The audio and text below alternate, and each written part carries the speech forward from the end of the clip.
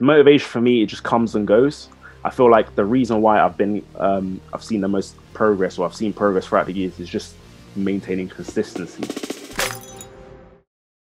Yo gorillas, welcome to the Athlete Insider podcast by Gore Nation. My name is Phil, and today's guest is Tayo from Abnormal Beings, a YouTuber athlete with over 230,000 subscribers on YouTube, somebody who shares calisthenics advice and challenges on his YouTube and Instagram, of course. I'm really happy to welcome you to the show, Tayo. Welcome.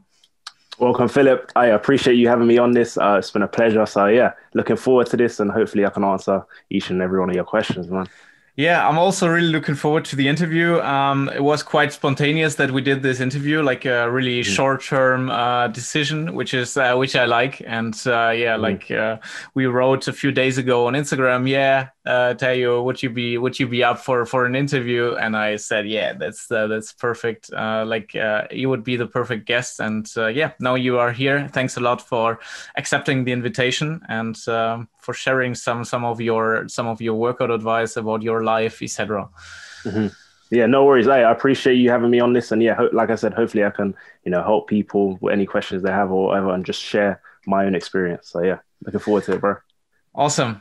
Let's kick off with the hard facts. How tall are you? How heavy are you? Yes, the metrics. All right, so I'm 176 centimeters, so that's like 5'9", and I weigh currently 75 kilos. So I'm not sure how much that is in pounds, but 75 kilos. I can search now, actually. You said 167 or 176 centimeters? 176. 176. Okay, so quite heavy for your height. Yeah, fairly. I mean, I feel like I'm comfortable at this weight. Like I can maintain it well. So 75 is like my current weight. Let me see that in pounds. In LBs is 165 pounds. So yeah. That's my metrics. And how old are you? I'm 26 years old. So yeah, I know baby face, but no. I'm a bit older, man. I'm a bit older. Awesome. Yeah. Do you want to start by presenting yourself and also how you got into touch with the sport, with calisthenics? Yeah, for sure. So I've been training for almost it's coming up to 10 years now. So 9-10 years. So I started when I was 16 years old. Literally started calisthenics mainly because of football, for soccer. Because I used to play a lot of football back in the day, and played at a semi-pro level, and I wanted to kind of push for professional. And a lot of my friends were playing professional football or in academies and stuff. So it kind of motivated me to make it as a pro. So one of the main things I needed to do was look bigger on the pitch and get stronger.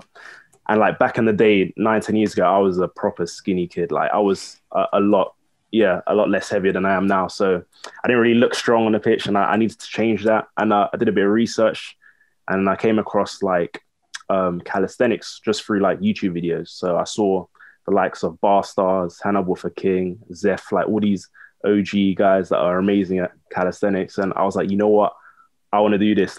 Obviously your core is going to get stronger, so it's going to help on the pitch, but also you can learn all these crazy skills. So I was just more drawn towards that versus kind of the gym, if that makes sense. I did still lift weights as well. I've always lifted weights throughout my whole life as well, more so for legs. But again, just calisthenics took my main attention and focus, and then just been training since then. So wow, it's been a while. That's really interesting. What position did you play in football, in soccer? I was a left back, left wing. So I was running down the line. Okay. Reason. And you're good in sprinting. You can run quickly. Yeah. So I did a lot of athletics training as well in school and stuff. So it was I do enjoy kind of the athletic side of training as well. So yeah, really enjoy sprinting and jumping and all of those things as well. Nice. And the main motivation for you to start with calisthenics was at first the physique, or the strength, not physique, the strength aspect. So to have a better upper body strength in I don't know, in battles. How is it called? In 1v1s. Yeah, exactly. Yeah, literally again, exactly like that. So on the pitch, you just have a stronger core and just better balance and I guess. Physique wise, it was kind of physique as well, because teams look at you and they judge you by your appearance as well. So you need to look the part, if that makes sense as well. Yeah. So, yeah, definitely. But you said that the motivation was also the skills. So, yeah, 100%. What skills did like were the most attractive for you? I think the most attractive, obviously, like, the human flag. I think everyone, when they first see it, they're like, oh my God, this is crazy. It's like the best thing. And then when you actually dig deep into calisthenics, you realize, oh, okay, it's a tough skill to achieve, but there are harder things out there, in my opinion, personally, like, the planche or iron cross or something like that. So yeah, I think that move and muscle ups as well. I think as a kid, you just want to, like, throw yourself over the bar. I think those two are like I was like drawn to at the start. I was just amazed with everything, really, to be honest. So nice. Yeah, but it's true. Like the human flag, always when I have to explain the sport to a person who's not into calisthenics, it's always, exactly. Do you know this? Like when somebody do you know the flag? Exactly. Do you know the flag, or do you know can you muscle up? And I'm like, if only they knew. It's like you do a planche and everyone's like, this is whatever. Yeah, and that's the craziest thing about calisthenics, because like I know it from a lot of shows and presentations.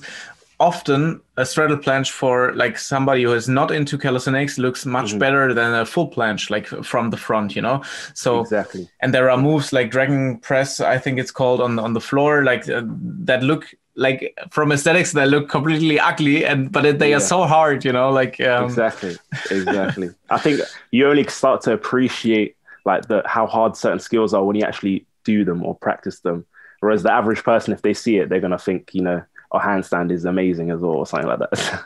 Yeah. So like, yeah, or back lever looks more impressive than a front lever, but exactly.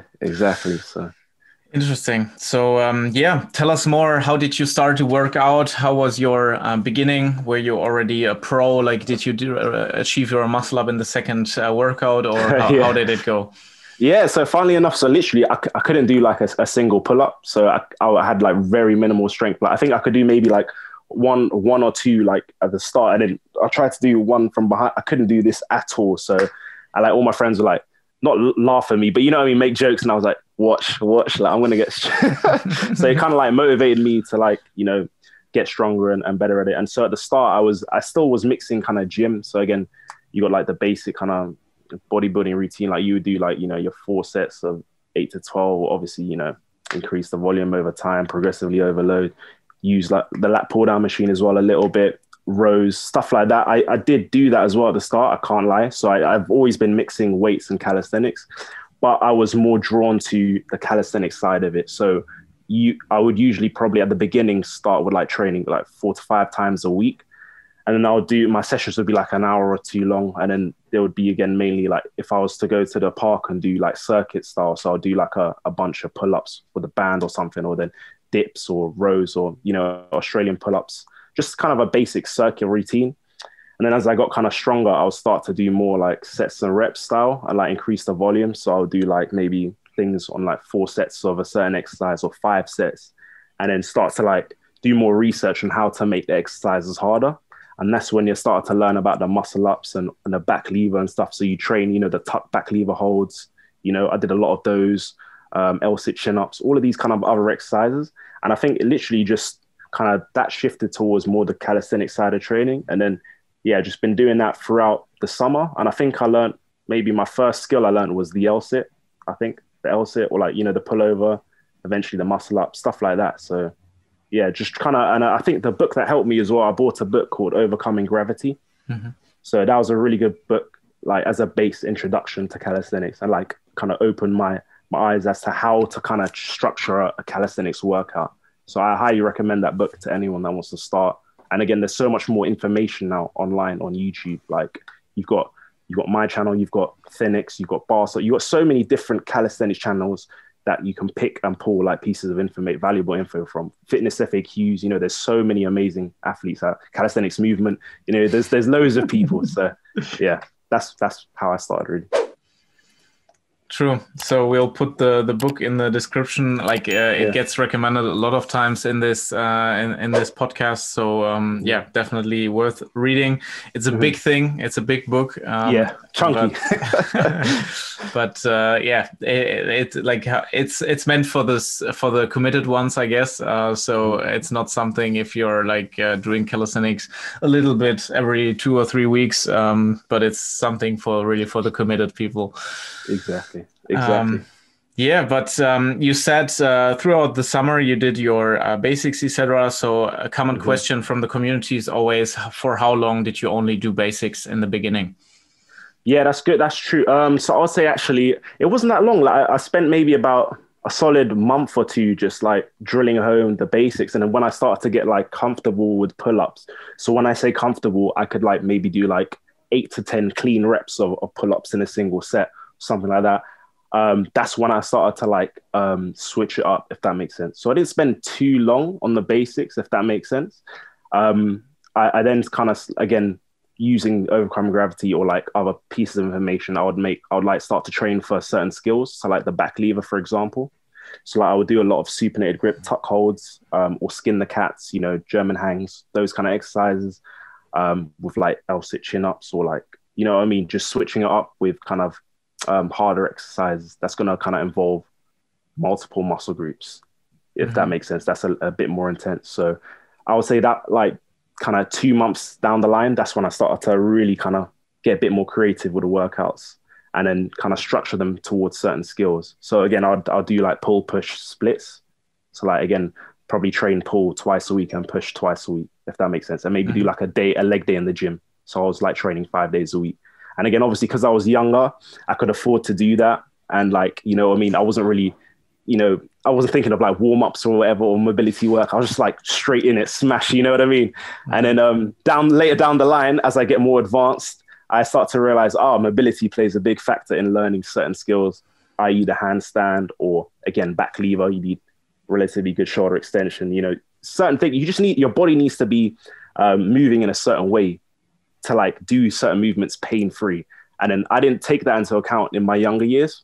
So I highly recommend to people, if you're starting calisthenics as well, to like get into the mobility side of it as well from early on. So again, one, it avoids injuries, and two, it's going to progress your training a lot quicker, if that makes sense. You're going to see a lot more fast progress. So. Okay. Yeah, true. Definitely.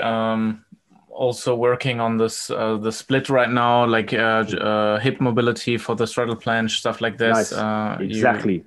You also get like, I think you get a lot of pain if you don't, like, it's easy to start from the beginning on to just do like 5 to 10 minutes in front of every workout, and it pays off later, learning more advanced skills.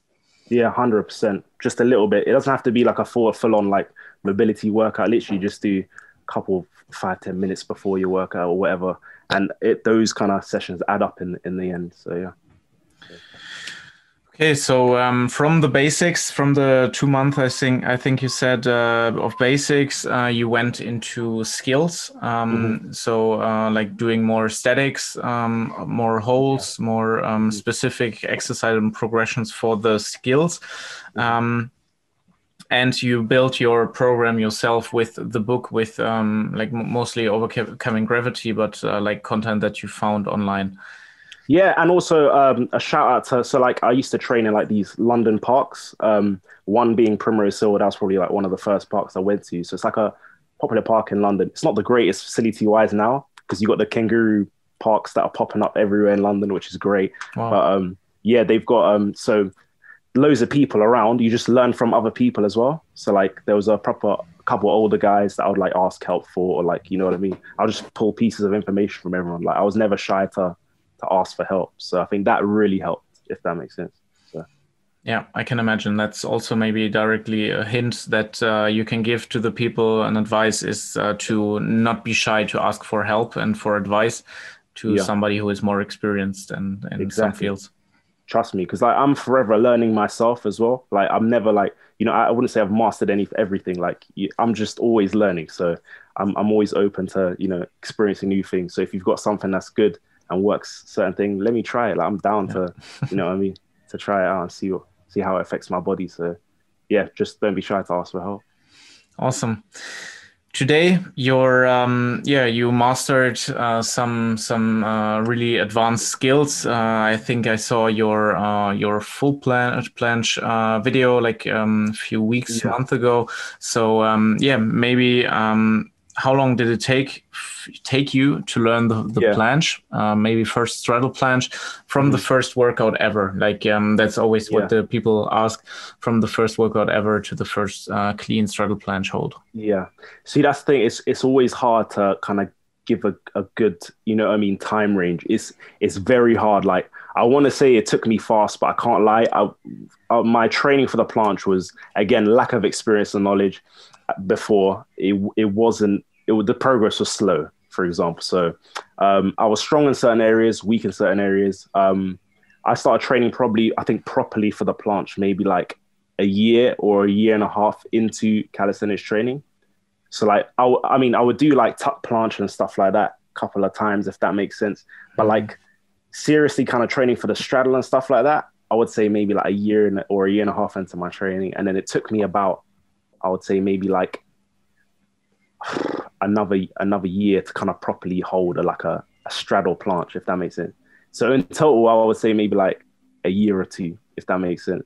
And then again, over the years, it kind of just got cleaner and cleaner. But the problem is again, because I was gaining weight, building muscle size, you know what I mean? My relative strength would have to keep matching up. So the progress was quite slow, if that makes sense. And again, my training for it wasn't the greatest. So it took me quite a long time to kind of achieve it.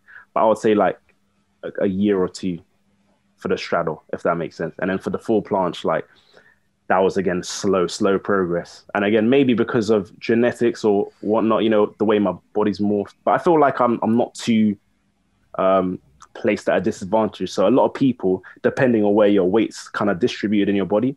So if you're someone that naturally has bigger legs, or like, you know, carries a lot more mass on your legs, you're gonna find the planche a lot harder, if that makes sense. So it's like, luckily, I don't feel like I have the biggest legs. Like they're strong and like, you know what I mean, toned, but I don't carry that extra excessive weight that's gonna, I'm not like, you know, 180 or plus. So I feel like the progress for me was a bit faster, if that makes sense. It was still kind of slow because I know people that are a lot shorter as well that learned planche in like a couple of months. So it's just, there's so many factors at play, but I would say like a year or two. So yeah. Okay. And front lever. Front lever. I would say it took me about a year. I would say. So again, like again, it just over the years, it just gets cleaner and stronger, and because you've practiced that movement so many times, your body just gets better at, you know what I mean, firing the muscles and just being able to hold it. So about a year. And again, it's probably like a 2-3 second hold by then. And then again, just over the years, it gets stronger and stronger and stronger. And again, obviously, as you gain weight, gain size, you know, you kind of like try and maintain that level of strength with your skills, providing you practice it. So I wouldn't say I saw some crazy progress, but literally that's how it is. Like, it's going to take long. Like, people realize you're not going to just get a front lever like that. You still have to put in time and work for it. So, and again, that front lever is a funny one because some people find it harder than the planche. Some people find it so easy. It's easier than back lever. So it's like, it's such a weird skill. You know, everyone's different. Though, again, the way your morphology is set up, the way your body's like composed plays a big factor. But I do say one thing for front lever, I would say if you can like build thick lats, like really, really big lats, you know, build up your pulling strength, it's going to help better your chances of holding a front lever, because essentially that's what you're doing. You're placing yourself in like shoulder extension, and your lats are the main movers when you hold a front lever. For me, I feel it mostly in my lats and my triceps when I hold a front lever. So, yeah. Yeah, that's also really interesting because a few years ago when I started, I thought the triceps was only for pushing movements. But then when you do like a lot of rowing and front lever practice, you feel that really in the back of your triceps, you have like extreme muscle pain after the front lever. Yeah, exactly. Because you're like literally you're pulling. So you're still engaging your muscles. You're literally full body tension. So you need like everywhere to be strong, really. Like all these skills, you need to be strong in everywhere. But that's why the basics is so important. You want to have a strong foundation. But I do feel for the front lever, if you have like a decent kind of if you can do like weighted pulls with a decent amount of weight on you, you're going to better your chances to be able to do one, if that makes sense. Because you need strong lats to hold it from you. So, yeah. Switching to today, how does your workout schedule look like today in 2021 in May? Yeah. No June. June. It's yesterday, June. Yeah. Feel free to present it also as detailed as you want, and because people are always interested in like the split per day, like the intensity you work on and the rep range, like all this stuff. For sure. So like for now, I would say again, it's changed up a lot from when I started. Before it was like 1-2 hour sessions, beast mode, volume, smashing it, no mobility work, no warm up, nothing. Whereas now it's like a bit more kind of like structure to it. So I would usually do my skill work first, and then I would do like kind of like more sets and reps based style of work. So when I say skill work, I would train for a static move. So like my current split is like pull, push, legs, pull, push on one day, and then legs again. So I'm training legs twice a week because I want to beef up my legs. My main focus now, I want to get my legs stronger, and yeah, I've been really enjoying weighted leg training now. So I've been doing a lot more of that. But yeah, I would always do kind of my skill work on one of those days, and I would spend about 20-30 minutes. So right now I'm working towards the one-arm handstand. So like I would do sets of that at the start of my workout, as like, again, it's a good warm-up and just to practice. Obviously I do my wrist mobility work, whatnot, for like a couple of minutes. Then I would get into like my sets on each side, and yeah, just play around with it really, and then just practice the holds. So like currently on like one finger and stuff, and then just kind of slowly letting go, and then just trying to do that each side for about 20 minutes. Again, just practice. And then once I've done that, I would do, let's say if it's a push day, then I'll go to like, I don't know, weighted dips, for example, then into like maybe some form of push-ups, or like pipe push-ups on the rings, anything like that. So just volume on like any push exercises. And then again, my workout wouldn't be too long. So because I'm training more frequently, I would say a max will be like 60 to 90 minutes each workout. So that's how I would do it. Just again, because right now I'm just trying to, again, maintain my current physique. I'm not really trying to, obviously the main goal for me is just get stronger. So I'm not trying to it's not hypertrophy is the goal. So yeah, just trying to keep the volume the same, but obviously try and push when I can, and be smart about it and not injure myself. And then again, the other skill I'm working towards is kind of the planche. So I do like, again, on pull days, I'll still do my like a pushing skill, the planche, because those are my two main focus. So I always tend to pick two skills to work on. Usually I'll do like a pulling skill, but like I'm comfortable with my front lever, my back lever. So it's like, yeah, that's not the main focus. Main focus is planche and one-arm handstand. So I always practice that before my workouts for like 20 minutes, and then I would have like a 60 to 90 minute session where I do like a lot more sets of reps work. So whether it be like weighted pull-ups, weighted chin-ups, weighted dips, wherever, depending if it's a push or pull day. So that's how usually I structure it. And then in terms of mobility and stuff, so every evening I do a lot of passive stretching. So that's more relaxed. I just chill, lay in stretches, maybe slap on something on the TV to watch or listen to a podcast or something, just for like 20 minutes, before I go to bed. And then I might even do in my workouts, or like just after my skills, I might do a little bit of mobility work. So I still kind of do sets and reps style of it. So it's more like active stretching or like loaded stretching. So I'd use a weight. For example, let's say for my hamstrings, I'll do like maybe stiff leg deadlifts or Jefferson curls, something like that. You know what I mean? That's going to improve that. So just depending on what my goals is, really, I'll factor in certain bits here and there. But that's how I kind of maintain my level of mobility as well, just by doing daily things, little small things that add up in the long run. So a bit of a long answer, but yeah, it's cool. Train 4 or 5 times a week, skills first, then more, sets and rep style of work in the middle. That's it, really. Yeah. Nice. And I always see like there are two kinds of people. I want to say the ones there are the ones who are like having a lot of accessory exercises in their workouts, and like doing really exercises also for small muscle groups, and then there are the other people who are just doing their pull-ups, chin-ups, dips, push-ups, and that's it. Like really only the basic movements. What do you think of this? I can't lie. I like to keep it simple, just because like it's for example, I do a lot of weighted calisthenics. So for me, I feel like that's a good way to build strength, and you can again progressively overload, like smartly. Like you can increase the weight in small increments over the weeks. So for me, I like to keep it simple. I'll do a lot of like weighted chin-ups, weighted pulls, stuff like that, weighted dips, and then again bodyweight exercises. So again, if one arm kind of assisted pulls as well, great exercise, or like rows. I tend to keep tuck rows again. I tend to keep it very simple. I don't do any like crazy fancy exercises or like accessory work as such. Mainly a lot of compound heavy lifts. And again, I might do some rows or just exercises that are a bit easier that you can go for a couple more reps. So yeah, I'm more of the simple guy. Okay. And also we received some questions about your PRs in weighted. Do you want to share some for dips, for pull-ups, maybe also muscle up? I haven't checked my new PRs now.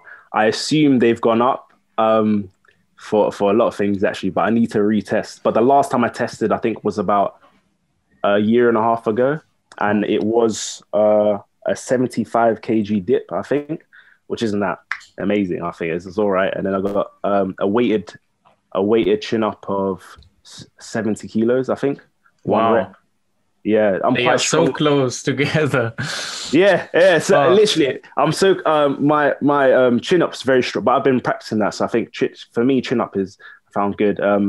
For squat, it was 120, but I know that's increased now because I've been working my legs. I think it's more like 140 now because I've been really going hard on squats. So yeah, deadlift. My deadlifts are quite strong. The last I did 180 comfortably. I tried 200. I failed at 200, but I need to like retest again soon. So those are my PRs. Yeah. Wow. That's interesting. The 70 kg chin up and the 75 kg dip. That's unusual that they are so close together. Yeah, honestly, like my dip. You know what it is? It's like my dips as well. I'm very scared to go heavy on them, if that makes sense. Like I feel like because I've kind of like I've had a shoulder injury in the past, so I've got to be careful with certain weighted. That's why I rarely test my PR because I don't want to snap anything. Yeah. But yeah, when I did test, it was 75 dip and then 70 chin. So yeah. And that's the good thing about like doing I don't know, lighter sessions in general. You just know that you're progressing, you know that the numbers are rising, but you don't have to test them all the time because the PR is always like a big stress for your body. And 100%. I think like people need to realize as well that I know there's amazing street lifters out there that lift some crazy weight, but they themselves train smart. They're not lifting that weight like every time for the gram, if that makes sense. They have a structure to their training. So don't feel like you have to push like your maximum on every session, because in the long run, it's going to lead to CNS fatigue and just injury. So you don't want that. Just like, work at a good working set, 60 to 70% RPE or something, depending on how you want to structure your program or whatnot. And then have weeks where you push and then weeks where you regress and take it easy. And I feel that way, your strength's going to accelerate and fly. So, yeah. That's true, because if you see like a smart training program from a coach or something, you always see that the weeks are like building up, and then there is somewhere the peak. Like I'm not too much into it, but like after some rest or like after loading, I don't know how you call it, but then there one day there's the PR, and exactly you could now already plan that the PR is in 6 weeks, and my PR attempt is in 6 weeks and not in 2 weeks when somebody says, hey, let's try out something. And trust me, man. Because I've had that before where people are like, let's go hard, like 100%. I'm like, oh no, I shouldn't. And then if I do it, I might injure myself or something. I'm like, I shouldn't have done it. But I feel like the main thing is you just enjoy it, and the strength will come, and just enjoy it. So yeah. And it always depends, like of your goals. It really depends. What are your goals? If you're like not, if you don't have the performance, 100% performance aspect in your training, Mm-hmm. you can do your PRs. You can just train for fun. You should take care of your joints, because joints are something, and injuries that are like that can really throw you back. But Yeah. as you said it depends a little bit. Do you want to go the really performance thing, like Mm-hmm. performance way, or do you want to go the fun way? But the fun way will always not have the same results as the performance way, because Exactly. it's not that Yeah. well planned.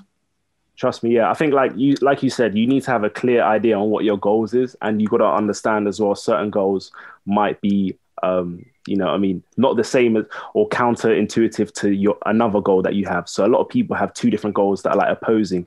So you have to kind of make sacrifices and prioritize or focus one versus the other. So I feel like a lot of people need to understand that as well, if that makes Mm-hmm. sense.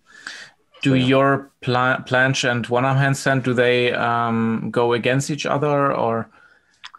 Not too much, not too much. I don't think so. Cause like, again, I don't overtrain the skill. Like how I train skills, I usually like to get a lot of practice of that skill. So frequency for me is everything. So I'd rather do lighter, more frequent sessions than let's say one or two heavy sessions of that specific skill, because it's not enough practice for me. Like I need to how I've seen like the best progress with all my skills is literally just through repetition, practice, practice, practice.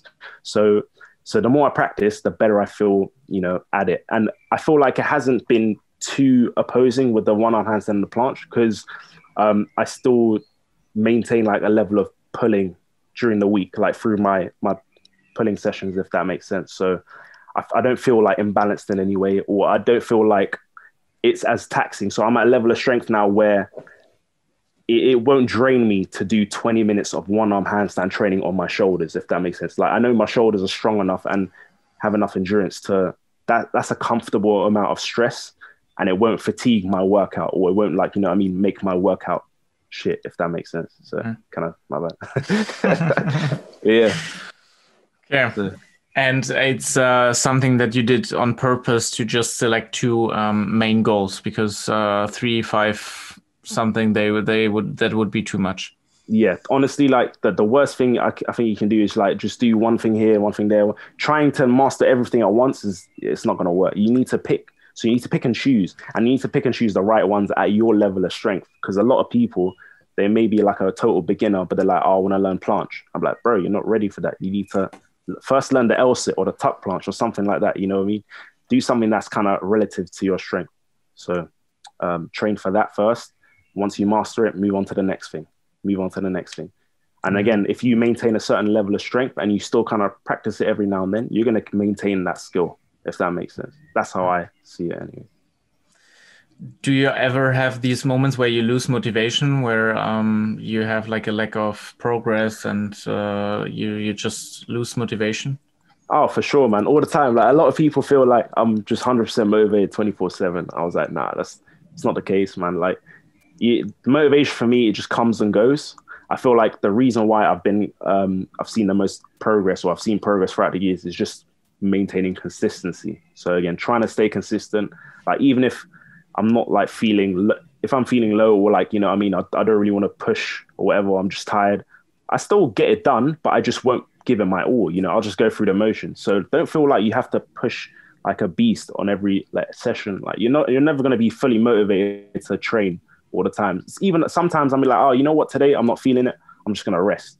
So for me, I feel like in the long run, you're gonna be a bit more consistent if you just kind of listen to yourself, and like you don't force you kind of force yourself in a way to like just do what you can, but don't feel like you have to be beast mode 100%. And on the days that you lack motivation, maybe just do like a light session, do something or just do a little something at least, and that way you're still getting it done, but you're not just like doing nothing at all. So that's how I deal with motivation. That's like, I'm never at 100% motivation mode, honestly. Like, so yeah, I'll say just do what you can.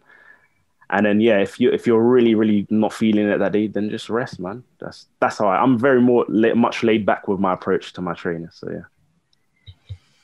Oh, Yeah, I think it's important to know that not everybody who seems motivated on social media, because you mostly only see the bright side from somebody's Exactly. workouts.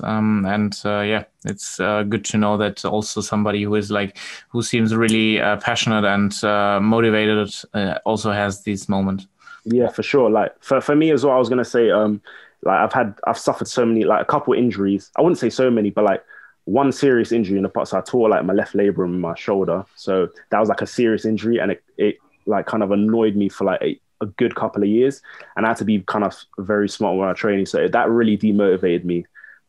Like I can't, because like I would have loved to get into like freestyle calisthenics. You know what I mean? A lot of the tricks like the shrimp flips, the swing 360s, and I was starting to learn a few of them, and I was enjoying it. But like now with this shoulder, it's like it's still an ongoing thing where it puts it in a very risky position, and yeah, it's a lot of risk freestyle calisthenics for me. So that's why I tend to stick to the more statics, the safer kind of like elements of calisthenics, and it's a sacrifice, but yeah, it's just again that kind of demotivated me. But you just got to look at the bright side. Just do what you can.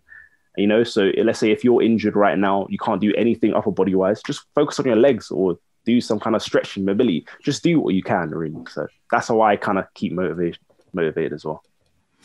Cool. So except the planche and the one-arm handstand, what are your goals right now in workout? Yeah, so again, I've enjoyed, like I said, I've enjoying training my legs, bro. Like I love leg training now. So again, I want to get to like a solid so a strong squat. So I would be happy with like a 140, 160 squat. I would love to do that. Again, I'm training towards it. So again, just seeing improvements, and again, just maybe to gain a little bit of weight as well, like just to look a little bigger. But I'm pretty much happy. Like I just want to maintain currently the skills and like really nail the full planche and the one-arm handstand, like have it down, like mastered, and then yeah, we'll see from there if and any other skills. But yeah, those I would say the main goals. The main goals. Cool. And yeah, let's talk a little about your YouTube channel. Where does the name Abnormal Beings come from? Yeah, man. So if you, for those of you that don't know, I started this channel with a friend called Neville, close friend of mine, known him for a long time. And then literally we both played football, and again, we wanted to kind of share our progress through calisthenics. And like, we saw like a good amount of progress in a short period of time, in a year. And like back then, I think our first video was like in April 2014. So it's like long time ago. So it's like calisthenics was still kind of underground, And then I was like, oh, let's just film this. Let's get like a little montage of clips. And so we threw that up on YouTube, and then like it kind of like went viral after like a couple months and stuff. And then people like, and we made an Instagram, and then yeah, we gained some traction, and then we're like, oh shit, this can actually work. This is like a thing. And then we just kept sharing our progress, and like, I guess we kind of stopped. So I kind of stopped then. We didn't really post continuously. That was just the first video just to show progress. And it was just kind of there on the side. And then like when football didn't really work out for me, and like I was studying at university, I was studying accounting at university. So once I kind of like graduated, everything's done. Football didn't really work out for me. I was like, what can I do? And I was like, I really love fitness. I really love personal training. I've always been active. I was like, and I've got this little YouTube channel that has like a small following. I was like, let me just post more often. So I started to make tutorials on calisthenics and stuff like that. And then the channel just started to grow and grow. And like I did a lot of like HIIT workouts. So again, like just basic bodyweight workouts and stuff. And that exploded. There's always like one viral video that explodes your channel. So that kind of grew it. And then, yeah, it started to kind of morph into like, oh, damn, this is like, I could actually make a career out of this. So yeah, just started to take it more seriously, PTing on the side, and then merging the two until like now, what it is now. So it's like, it's kind of like, I never wanted to be a YouTuber or like, you know what I mean, get into the YouTube game, but it just happened. Like, so it's a very nice feeling, and I just hope that I can kind of give advice to people, because it was kind of hard as well when I first started to have that advice, if that makes sense. So yeah, definitely. And then the name came from literally just abs, thinking like abdominals, and then I was like, oh, what's cool? And then we're like, abnormal is not normal. Like, we're a bit different, we want to look like, beasts, freaks or whatever. So we're like abnormal beings. That's the name. So. Wow, I didn't expect the app thing. Like, Yeah, no, it's so silly. Just think of it as a kid. So we're like, oh yeah, we got have just oh my god, it's stupid, but yeah, yeah, that's but what it is. nice. Congrats on that. I appreciate it, man. Especially we had like a lot of things, a lot of comments for your original challenges, like especially the challenges that people like. That's something that we saw a lot of times in the question sticker. So Yeah. yeah, interesting. So how does your week look like as a YouTuber? So and personal trainer. Yeah, so usually I would have clients scheduled throughout the week. So right now I'm not part of a gym. I just train people outdoors or at their houses. So I've got like mobile clients. So I've got like a good kind of like clientele that I know that's like um, my clients, and then I would train them throughout the week. And then I would always pick like 1 or 2 days where I just film content. So I've got a videographer. He comes, films me in the park or whenever, once or twice a week, and then we'll take stuff for like Instagram and for YouTube. So we'll just schedule 1 or 2 days to do that. I just get out of the way with, and then I try and upload like every Sunday or Monday on a YouTube video just to maintain consistency, and then have like content throughout the week. So I feel like that's a lot easier to manage and maintain. And then in between, I might have, so I've got like an online program right now. So I've got like coaching clients. So I'll make a couple calls, do a couple check-ins, see how they're doing and stuff. And yeah, that's literally how my week's set up. So I have them in between my other clients. And then, yeah, usually past like 7 p.m., I'm done. I'm just chilling. And then, yeah, to pass the time, I watch a lot of Netflix, just chill.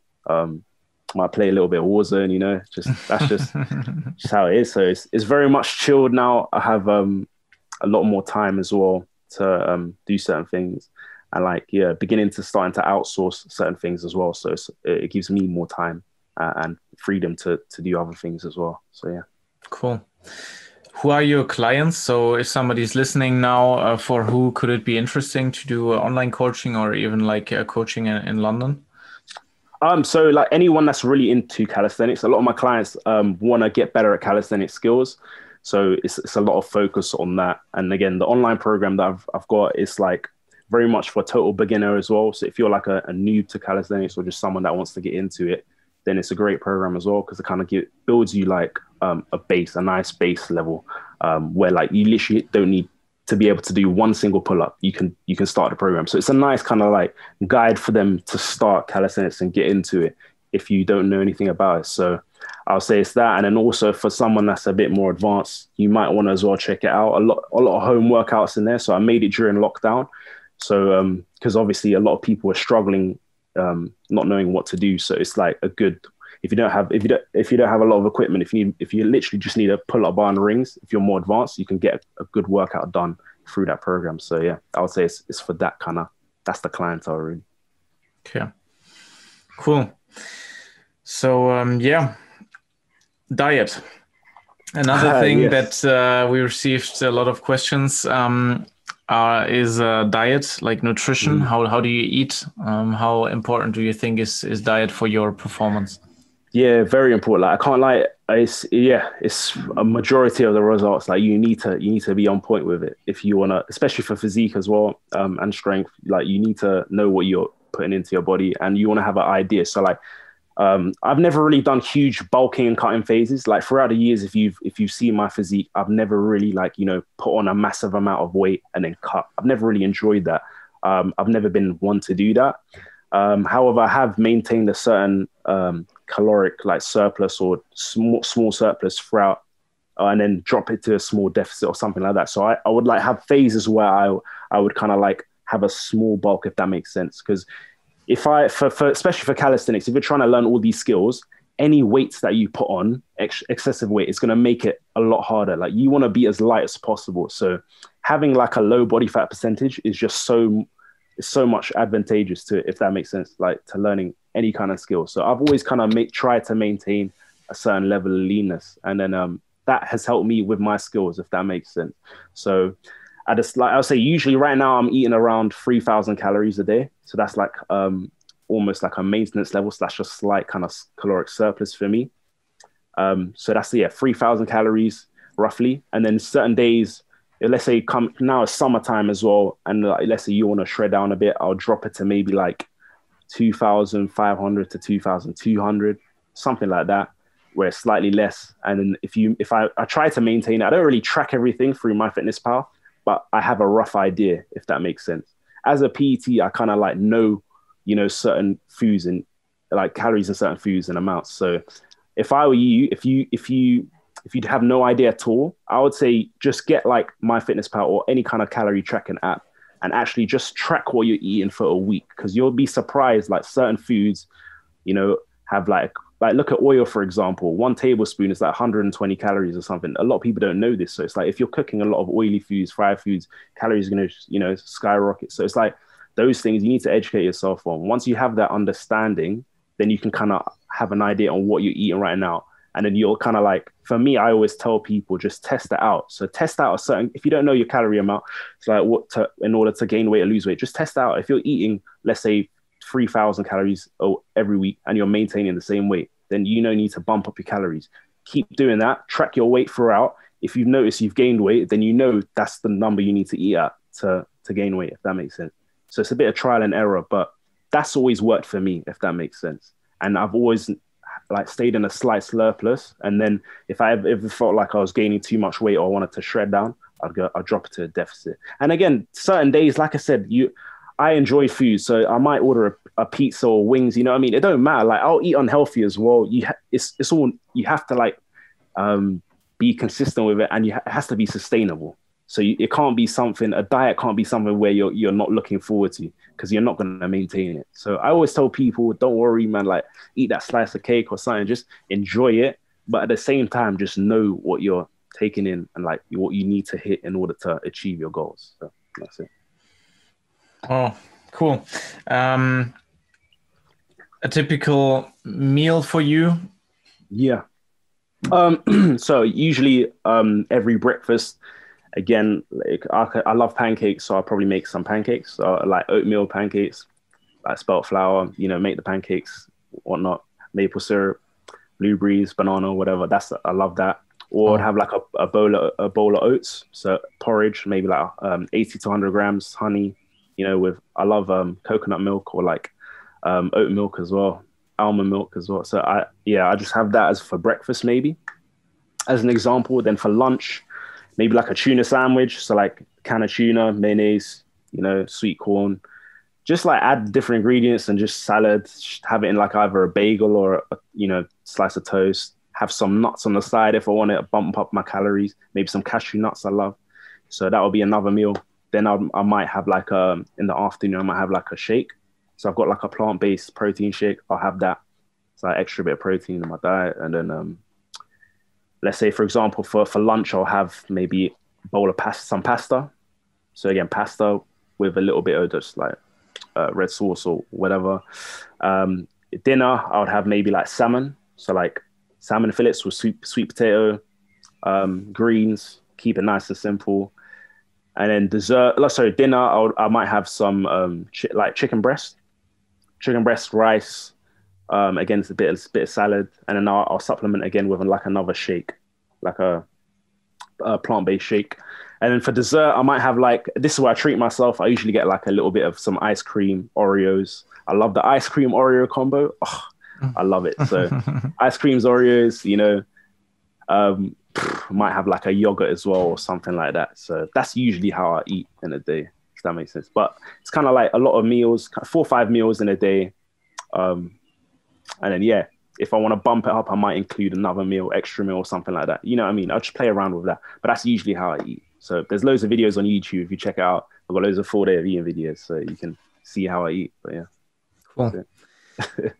And you always said plant-based shake. What's the reason? Like at first I thought, he's like vegetarian or... no, I'm not. And then the tuna and the salmon and chicken breast. Chicken breast. I was like, listen, I love my meat, so I can't lie. I do. You know what it is? It's like, I try not to, so I'm trying to reduce my meat consumption. Again, one, because obviously environmental reasons, and like I just know my body best. And I feel like having a little bit of meat in my diet, I just feel like I function the best at, if that makes sense. Like I've tried going vegan and I just maybe I need more time to adjust to it, but I just didn't feel like I was performing at my best. So that's why I included a little bit. Like most of my meals are plant-based in terms of like the carbs and the rice, the pasta, you know what I mean? I would say I just do have maybe like, again, the salmon or the chicken breast in there as well. So, and for me, the shakes, the reason why I do plant-based, again, just because I want to try and reduce my dairy consumption as well. Like I feel like whey as well. I'm a little bit lactose intolerant. So I feel like, again, what doesn't react with my body, it goes out, I replace it. So having the plant-based shakes, I felt a lot more comfortable and better. If that makes sense. My body felt a lot better. So it's also a lot of testing for you, just testing and feeling what your body wants and whatnot. Exactly. Like for me, I can't say to someone, oh, try the plant-based one. You know, some person might find the whey one, they perform better or function. So like everyone's different. Just experiment. That's my best opinion to people. Experiment. What works for you, do it. Like, yeah. Cool. Really nice. We're coming to an end of the interview. We always have some quick questions, quick answers at the end of every interview. Sure. Favorite food? Favorite food? Ooh. I'm going to say rice, peas, jerk chicken. So it's like, jollof rice and chicken. It's like a Nigerian dish, jollof rice and chicken. Done. So yeah, okay. I'm half Nigerian, so it's got to stick to the roots. Nice. That's it. Are you a dog or a cat person? Dog person, all day. Dog. Okay. Yeah. Dog cool. person. What's your favorite color? Green. Green's my favorite color. Yeah. Nice. What are the athletes that inspire you? So many, man. So many. There's just too many, bro. There's so many in the UK and around the world. Like it's to list all of them. Yeah, it's hard. Like you got the likes of obviously Eric Ortiz. You got Small Spartan. In the UK. You got Daniel Lyson. You got so many beasts out there. You got there's so many Victor Cameron. Oh my God, there's just so many crazy people. I would love to say so many different names, but it's just, you know what I mean? It's hard. So anyone that does calisthenics for me is like an idol because like I know what they're going through. I know their journey and I respect them. So do you get me? Like anyone that's a calisthenics athlete, really. Yeah. Oh, that's a good answer. Yeah. Try to keep it simple. What's your favorite skill? Favorite skill? Planche, just because of how long it took. So planche, yeah. Pull or push? I'm push. I'm team push. Team push. I love push. Really? Even though like your pull is so strong. Yeah, I love, mate. I'm pull. I don't know why. I'm just like bored. I'm like, I want push. Fighting your genetics. Yeah, man. I don't know.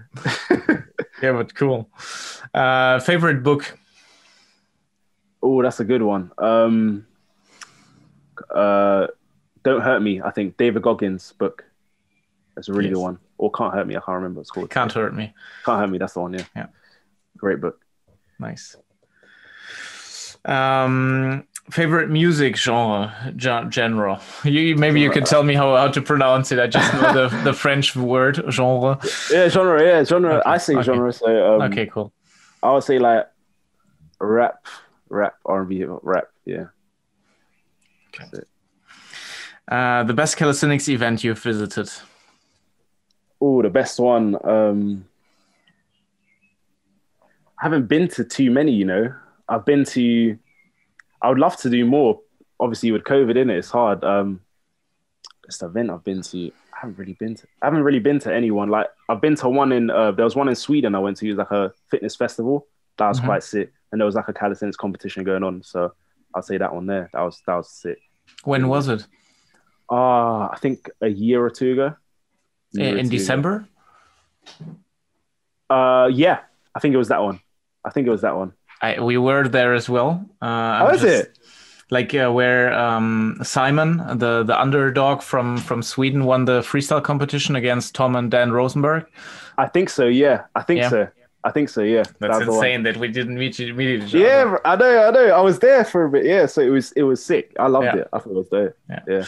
So shout out to Daniel Flayfield who organized this. It was his work and his like first big competition, I think, that he organized. So yeah, I saw him there and I spoke to him for a bit. So he's really cool, man. We've been chatting on Instagram as well. So yeah, he's cool guy, man. He's cool guy. He is. Shout out Daniel. Awesome. And the last question always, what's your message to the calisthenics community? What's something that you want to tell the listeners? Just enjoy it, man. Trust the process and enjoy your training, because like we're all gonna get there. We're all gonna get there. Enjoy the journey. You know, whatever your goals is, you're gonna achieve it. So just trust the process and enjoy it, man. That's my best advice. And like, yeah, let's just all learn and grow together, and hopefully we achieve all the goals we want. So yeah, that's my message. Awesome.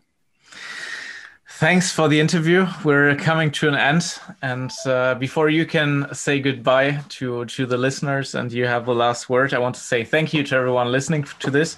I forgot one question. How can people get in touch with you? How can they contact you best? Best thing you can do is Instagram DM me, so at abnormal_beings, because like I'm still quite active on Instagram. I reply to a lot of DMs, so if you just message me there, or you can email me abnormal.beings@gmail.com, and yeah, you can contact me there. Cool. We will put all the links in the description to your Instagram, YouTube, and email address.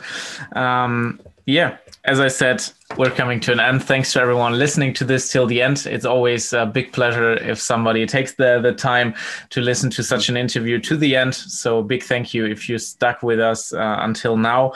If you want to support the series, give it a thumbs up. It always helps for the algorithm. I think you know, Tayo. And you have the last words and can say goodbye. Big thanks again from my side for your time. No, Philip, I appreciate it. Thank you for having me on this. It's been a pleasure, and hopefully I answered each and every one of your questions. But yeah, no, really amazing interview, and so glad to be a part of it. So thank you guys, and yeah, take it easy, bro.